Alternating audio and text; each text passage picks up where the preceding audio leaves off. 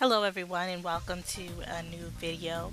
I noticed that a lot of you that subscribe to my channel have subscribed recently because of a video that I made about a documentary coming out called A Fatherless America. Because of the attention that was brought to that video, because of another video that was made, I decided to clear up a couple of things and also use this opportunity as an education moment for those that may be interested in making a documentary. Because of the hatred towards the man that is making a fatherless America from a small group of people, they have been giving out false information on what it takes to make a documentary to attempt to make this person look bad. I think that this is very detrimental to black people who may be interested in making a documentary because they may think that this is an easy process or one that can just be done fairly easily by picking up a camera and shooting. It takes a lot more than that to make a documentary. And the people that have spoken out against this documentary not being out yet also know that it takes a whole lot more than that to make a documentary, especially if you have never made a documentary before and you were just someone who thought that that came up with a topic and thought it would be a great idea. You're going to have to put in a lot of work that you may not be expecting to put in. So I would like to take this opportunity, as I think that any opportunity, whether it be an argument or a disagreement, should always lead back to a teachable moment, especially for those who have been marginalized over time, such as members of the black community. So the first things first, I'm going to go right into the topic, and that's how to make a good documentary if you want to make one that is dynamic and powerful that people are interested in. So the first step that you're going to need to do is choose a topic. You want to choose a topic that both you're interested in and you think that other people may be interested in and that they will watch. You want to send out reports to your friends and family. You could do little small surveys to try to pull people in so that they can take part in helping you to choose this topic. You can, of course, come up with your own topic and then send out your feelers to your friends and family to see whether or not they would be interested in it. And once you have that information, of course, you can go ahead and start to make up what exactly you want the purpose of your film to be.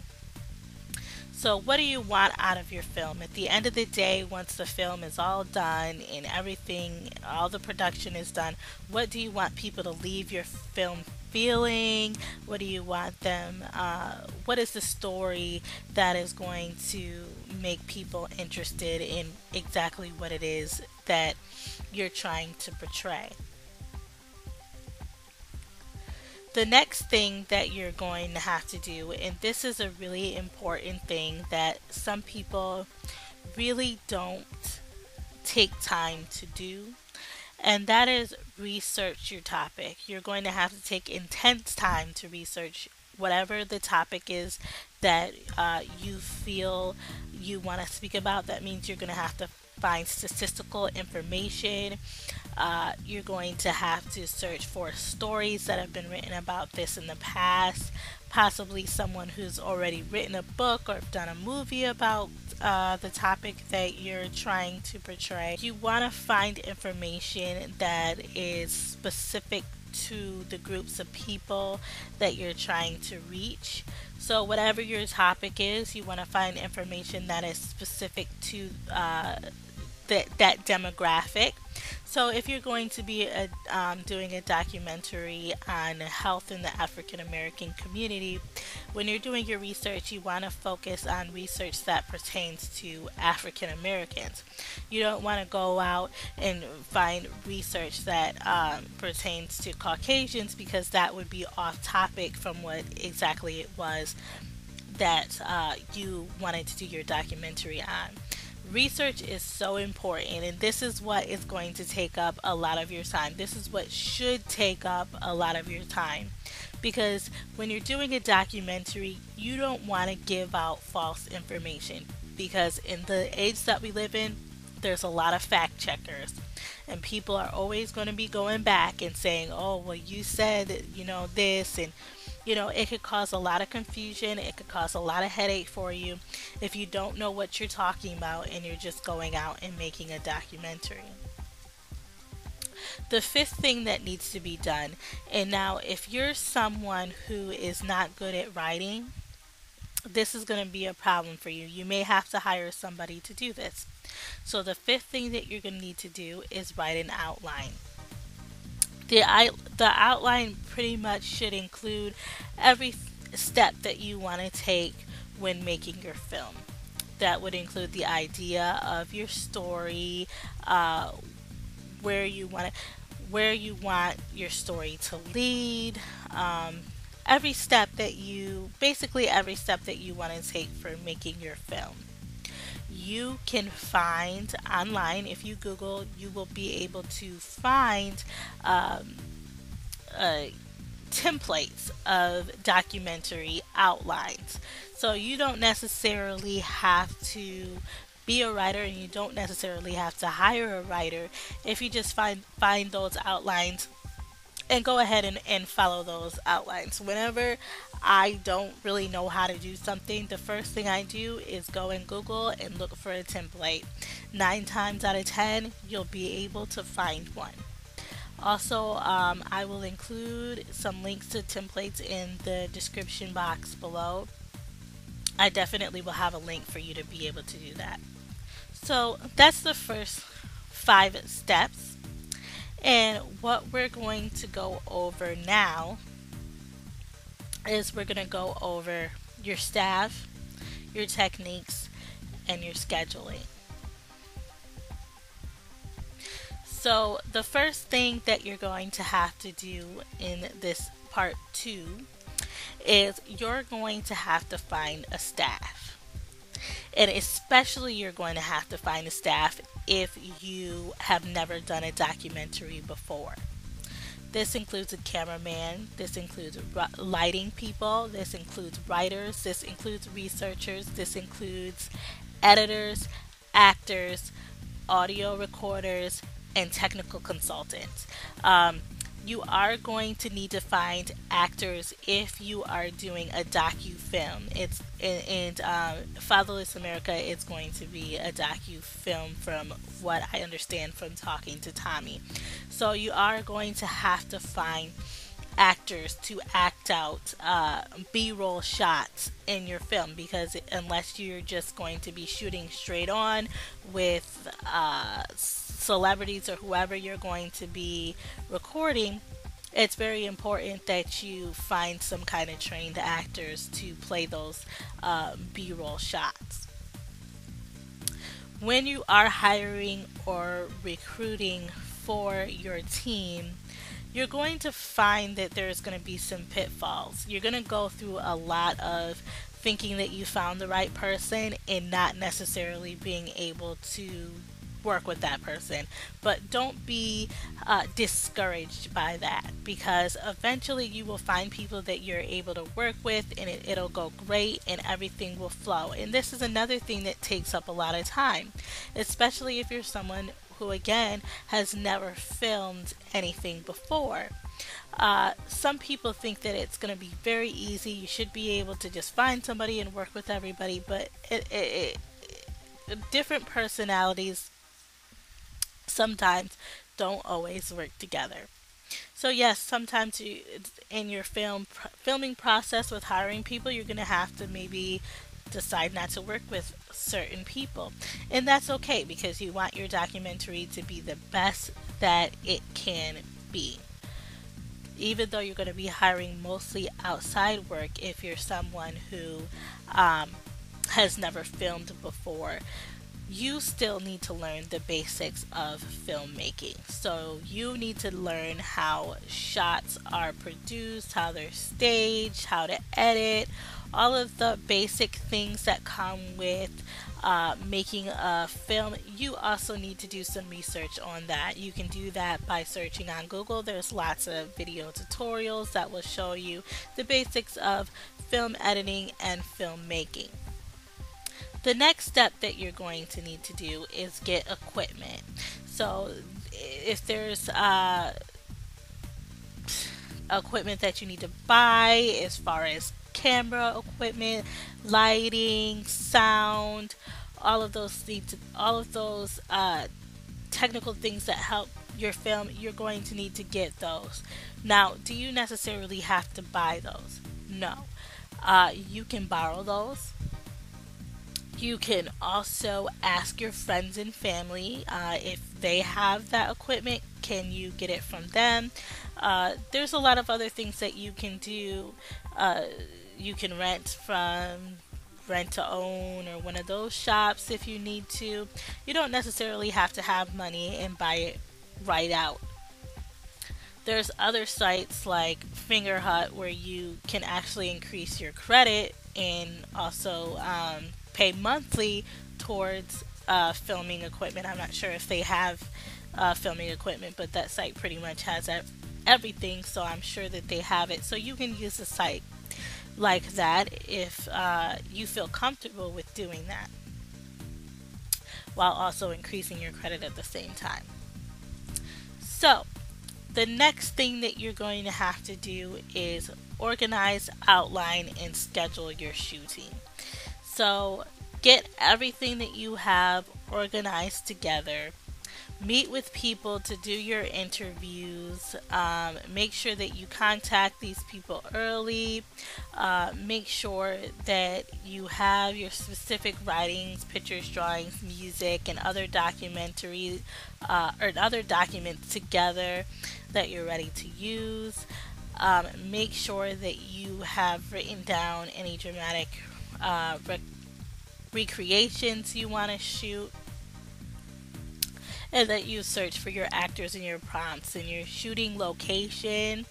And then you want to go ahead and start making a schedule. So say I'm going to start shooting on blah blah blah date, and then just go ahead and make your schedule. Say on Monday the 5th we're going to shoot at 1 p.m. Every Monday we're going to go and we're going to shoot, or we're going to shoot certain celebrities during a certain month where we're going to go to this city or that city. And what I'm also going to do is I'm going to try to find a shooting schedule and post that in this description below also. And the next thing that you're going to do after you have everything put together, after you have your shooting schedule, after your outlines put together, after everything is organized, you know who your staff is going to be, you know what kind of music and pictures, and you know you have everything that you need for your film put together already. The next thing that you're going to do is you're going to start shooting. And as you can see, there's a huge long process that happens before you ever start shooting your film. Don't just start shooting pieces of the documentary before you have your stuff together, because your shots won't make sense, because you won't have all of the steps that it takes already. So you won't know what you're going to be doing. You don't know how you want it to get shot. You're just going to have a bunch of random shots that you won't be able to use in your film. So after all that, you're going to start shooting. Of course, you want to be interviewing relevant people, people that can convey the message that you have set out. It doesn't necessarily always have to be celebrities. It could just be people in the community that are prominent members that people will recognize. But if you're going to be shooting a big documentary, then of course you want to have celebrities. You want to have people that other people are attracted to. You want to have charismatic people, and you want to have people that are very versed on the topic that you have chosen. Make sure also that if you're going to be doing like a docu-film, that you get live footage of relevant events. So say that you're going to be doing a documentary, like I said, on health in the black community. Make sure that you get film of maybe there's a health fair for black people going on somewhere near you. Go and get film of that. That'll be B-roll footage that you can definitely use in your film. So if there is an event that's going on that has something to do with what you're talking about, make sure that you put those kind of events on your schedule. Go to those events and film, of course, with asking permission, and just go ahead and film, and then you can use that footage in your film. You can also pull that footage that somebody else may have shot from a stock photo site. There are many free stock photo sites, but if you're trying to find something that's relevant to what you're doing, the most likely thing is it's going to cost a little bit of money. But if you're going to be doing a serious film, you shouldn't have any problem with investing in something like that. So the next thing that you're going to be doing is establishing your film shots. If you've watched any documentary before, you may have noticed that the entire film isn't just footage of interviews. There's a lot of different things that are going on in the documentary.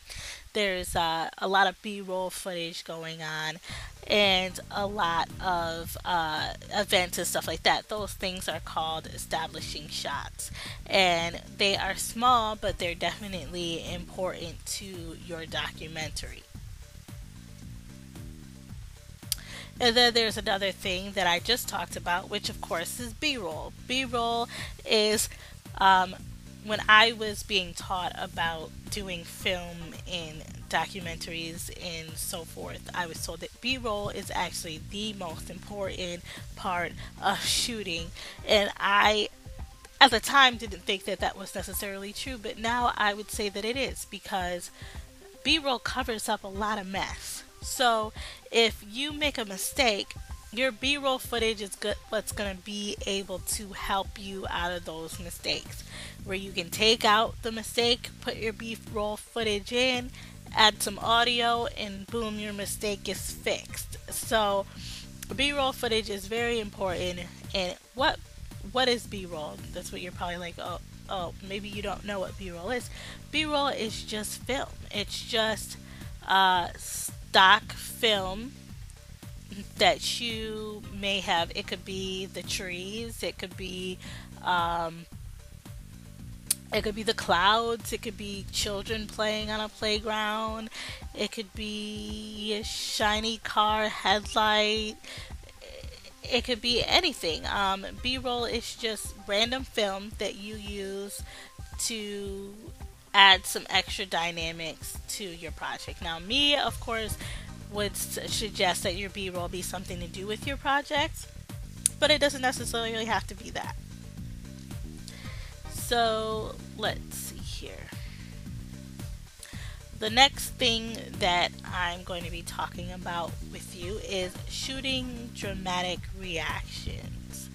So if you don't have any real life footage of your event, of events that are going on that have to do something with your documentary, what you can do is you can shoot some dramatic reactions. You could shoot like a person frowning, or a person laughing, or a person in shock, and this could be another thing that could be used as B-roll for your film. Make sure that you keep a diary of how your filming went each day and how you would like to improve on it, and also go back to your outline and see what you've already done and start scratching out things that you've already done, and just make sure that you keep some kind of record of how things went, how you can improve the next day, and what you would like to see different, because this will definitely help you over time as you're filming and as you're shooting your documentary.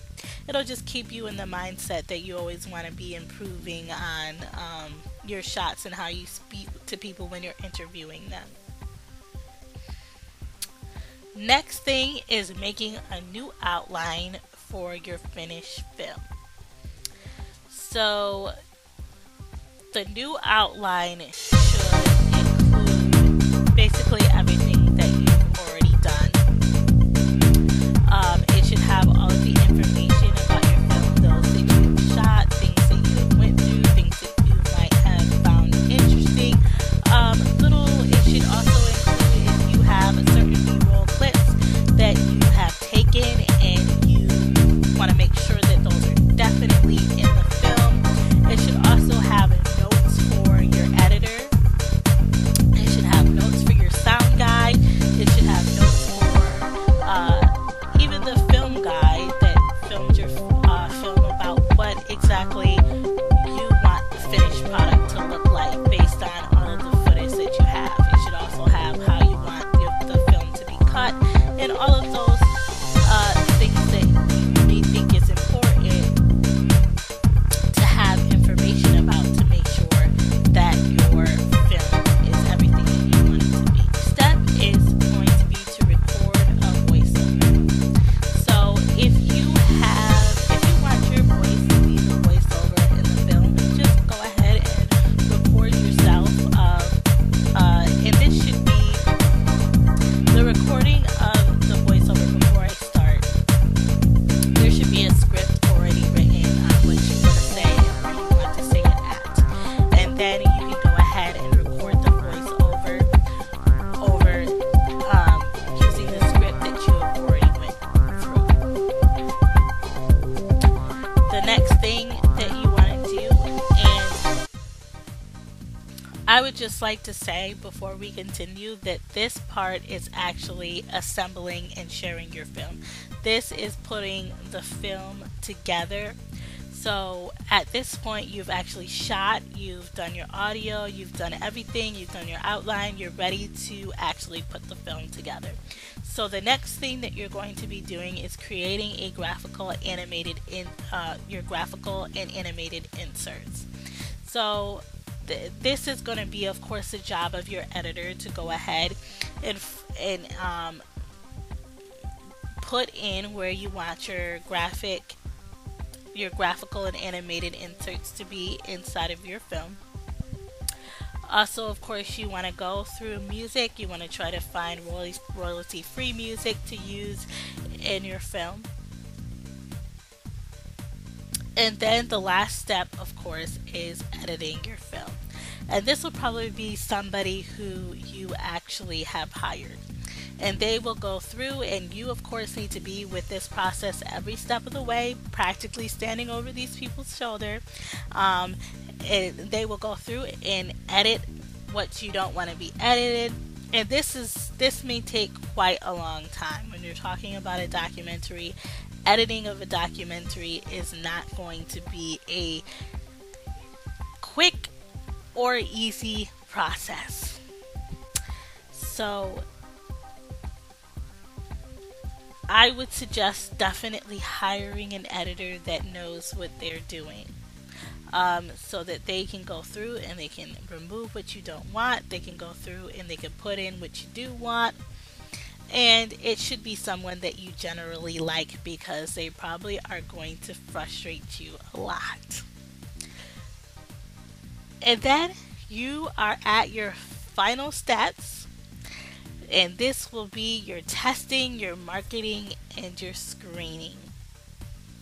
The first thing that you're going to need to do is do a screening. And when you do a screening, it should be a small group of people. This should be your friends, your family, your parents, you want to get as many people involved as possible, but make sure that you keep the group as a tight-knit group of people that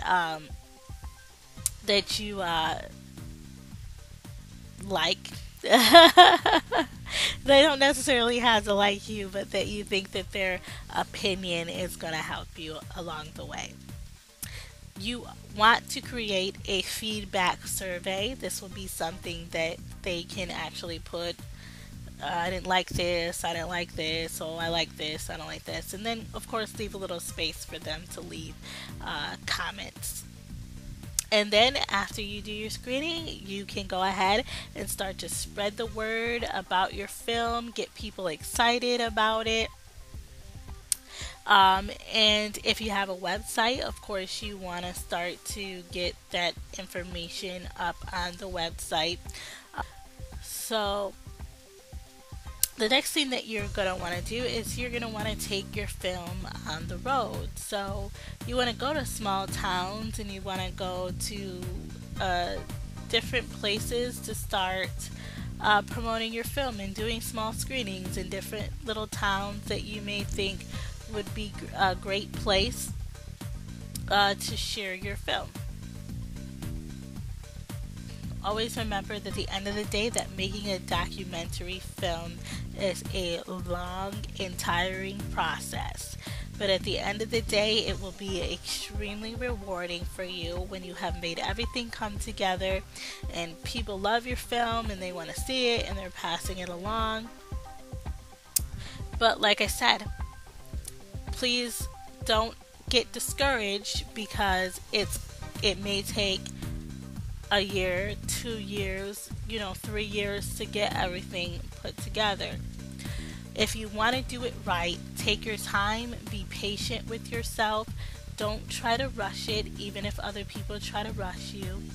Take it slow, take your time, get everything that you needed situated, get a team in place that is going to be loyal and help you out and stay with you. If you have any questions about making a documentary film, please feel free to contact me. Of course, if you have a question for me, I can always research it because at the end of the day, I'm a very good researcher. Well, thank you very much for watching this 30-minute video on how to make a good documentary, and I hope that this helped you on your journey, and have a wonderful rest of your day. Bye-bye.